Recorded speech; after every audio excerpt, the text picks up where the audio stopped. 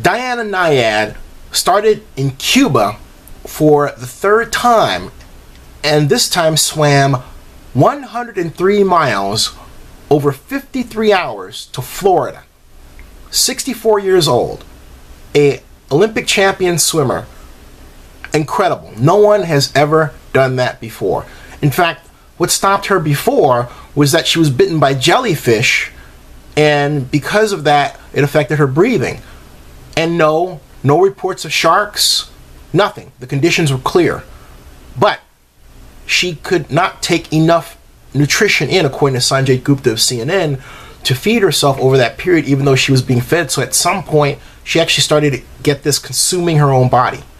Wow. Congratulations to Diana Nyad, and it proves that you can do anything you set your mind to, regardless of age.